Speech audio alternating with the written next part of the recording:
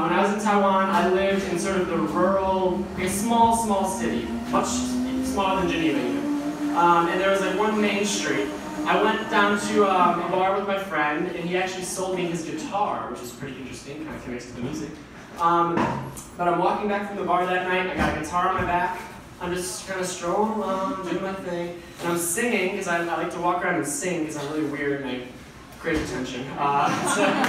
So I walk around, I'm singing, and all of a sudden I pass a scooter shop. And if you don't know, in Asia, especially in like Taiwan, scooters are a very common mode of transportation where people just have their whole family all on one scooter. You'll have like 5 people, you'll have like dad, mom, sister, brother, you know, everyone's on it, going to work, going everywhere. So I drove a scooter around, and basically I passed a shop that I've walked by before, never seen anybody in. But at 1 in the morning, there was 5 guys hanging out, drinking alcohol, and drinking beer.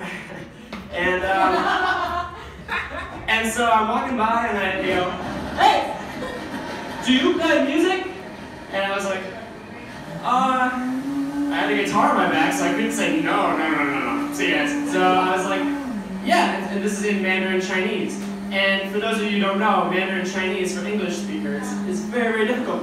And I've taken it for many years, and it's still, I speak it okay. And so on this particular night, I had just learned a song in Mandarin and in Taiwanese, singing and on the guitar. So they asked me, "Do you play music?" And I said, "Yes, 我会," which is I can.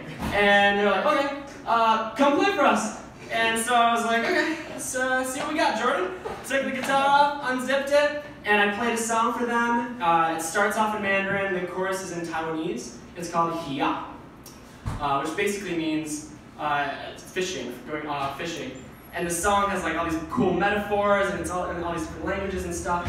And so I start playing for them, very nervous, thinking that they're going to be like, what are you saying? You know, and instead, they're all just like staring at me like wide-eyed.